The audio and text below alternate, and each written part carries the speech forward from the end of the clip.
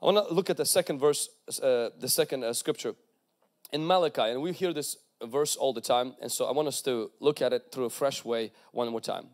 In Malachi chapter 3 verse 7, it says the following: "Return to me and I will return to you, says the Lord of hosts. But you said, in which way should we return?" So I want you to see that. God tells people of Israel, return to me, and then God says, I will return to you. And of course people have common sense, so they say, God, how should we return to you? Do you want us to do what? And then God answers how we can return to God. And He answers with this question. He says, will a man rob God? Yet you have robbed me. But you say, in what we have robbed you? Again, God says, can you rob God? And God says, you robbed me. And we say, how could you rob God? And God explains. If we go to the next verse, in tithes and offerings, you are cursed with a curse, for you have robbed me, even this whole nation. And then God gives them instruction. He says, bring all the tithes into the storehouse, means into God's house, that there may be food in my house, and try me now in this, says the Lord. And then He gives awesome promises. So I want to look just for a few minutes right now into what is tithing. We practice tithing as Christians, and once a year or once in 2 years we give just a brief explanation of what it is. So I want you to write this down. Those of you who are coming maybe today for the first time, you came to a very good service. Those of you who've been coming for some time and the issue of money raises your blood pressure in church, and you hate church because pastors always talk about money and they want your money and everything. We are going to kind of dismantle a lot of these arguments today through the Word of God. God's Word says a lot about a lot of things in our life that we sometimes don't maybe even want to hear. But just because we don't want to hear, that does not mean we don't need to hear. Number one. Number two, money is something you need. Money is something that you come in contact every single day, and Jesus talked a lot about it. The first thing about tithing is that tithing is returning to God. According to the scripture, we see that God says, return to me. One of the ways you will know that somebody's heart begins to come back to God is when their wallet gets converted. Talk is cheap. Amen.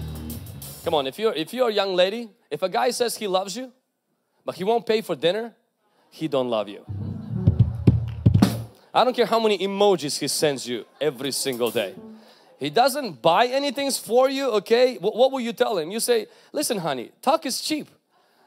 That's it. And that's exactly how God sees. The Bible says where your treasure is, there is your heart. And many people who will come and say things like, oh, I love God and everything. But when they're not generous, God says, you're now reflecting my nature, because I didn't just love you, I gave my son. I didn't give a janitor from heaven, maybe some of the other lower angels. I gave the best, because that's how love is reflected. Number two, tithing is about trusting in God. God said, try me now. This is the only time where you can test God and not get in trouble. Israel tested God, and the Bible says it didn't go so well for them. But in here God invites us, and God says, test me. Number 10 in the Bible is a number of a test. God gave 10 plagues to test the heart of Pharaoh. God gave 10 commandments to test the heart of Israel. We see the 10 virgins. We see also the 10 day of fasting, the 10 day of testing in book of Revelation. So number 10 is the number of testing. One of the reasons it's a 10% is because tithing is the only thing where you're testing God and God is testing you. It's about a test, which is about trusting in God. Number 3 is tithing is about bringing, not giving. We read in Malachi where God says, bring the tithes into my house. God didn't say give the tithes into my house. When we were in North Carolina, and the guest speaker who was there, one of the guest speakers was there. He wanted to meet with us for dinner, but we didn't have a car there. And so a guy named Vlad from Arkansas borrowed me his Ford, really nice and beautiful car.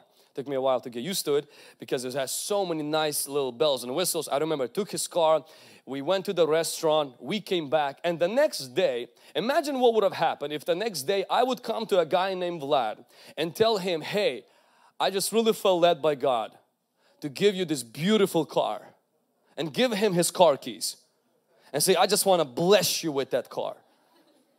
I didn't give him his car keys. I brought him his car keys. So when God says bring the tithes, He's saying you're not giving it to me. You're returning what's already been mine. I'm just letting you keep the rest of the 90%.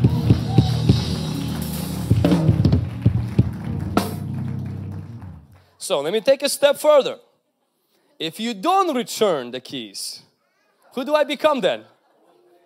A thief. That's why God says you robbed me. I mean, this is how God sees it. I didn't write this. I wouldn't have the audacity.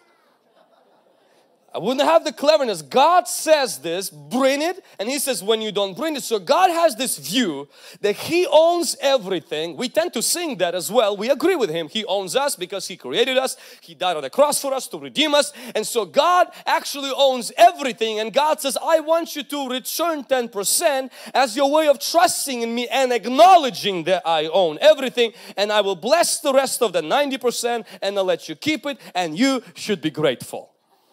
That means when you give 10%, you should not feel generous. You should be grateful that God let you keep 90.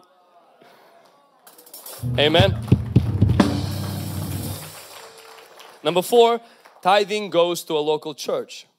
Bible says we give tithe. God says bring the tithe to the storehouse and that there will be food in my house. So practically what it means is tithing goes to the church where you serve, church where you go, church where you help, church where your local church. Some people, you know, they give their tithe. I had one person who one time came and is like, hey, Pastor Lad, I just want to sow my tithe into you. And I said, that's not scriptural. You can't be sowing your tithe into me. You gotta bring the tithe into the local church. I bring my tithe to our church, and so should you. I'm not the church. I am one of the servants here. I am not the church. You can't bring your tithe and give to somebody on the street. That is not tithing according to the scripture. Tithing according to the scripture is we bring it to the local church. We can do charity outside of that tithing. We can do other things, but the tithe, the 10% goes to the church where you go. And last one, tithing was encouraged by Jesus. This one I get a lot of questions on because people say, well, that's great, lad. It's all Old Testament. This was all under the law. Well, first of all, Abraham, the father of faith who received righteousness by faith, tithe. Jacob tithed, other people way before the law came in, they practiced that. I don't know who taught them, but somehow they discovered God's character and God's nature and they practiced that and God blessed them. But I want you to see a verse in the Bible and let me settle a lot of questions and doubts that you might have by presenting to you what the scripture says in the New Testament about tithing. In Matthew 23:23, it's so easy to remember. Matthew 23:23. Woe to you, scribes and Pharisees, hypocrites, for you pay tithe of mint and anise and something good, and have neglected the weightier matters of the law, justice and mercy and faith. These ought to you have done without leaving the others undone. So these are the words of Jesus, they're in red. I want you to see what Jesus is convicting the religious people of the day. Is they were tithing and they were focused on tithing so much that they even were tithing leaves on the trees of their backyard. I mean, that's pushing it, okay?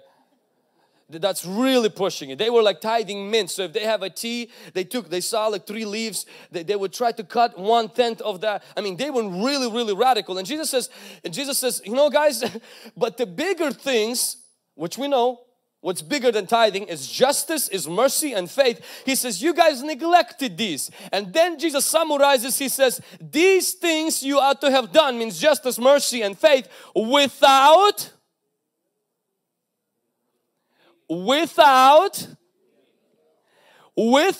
Jesus didn't say, oh, you should focus on love, mercy and justice, period.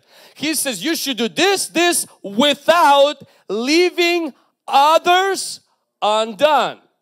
Jesus wasn't canceling them tithing out of their backyard leaves. He was saying, make sure you put priorities in order and don't just tithe out of the leaves in your backyard and then you go around killing people. But He wasn't saying that tithing shouldn't be practiced by followers of Christ. In fact, I believe if you're a follower of Christ, tithing is just a baseline. It's only where you start. It's not where you finish. Don't focus on that. Why Jesus never focused so much on tithing? Most of the guys He asked to follow Him gave everything.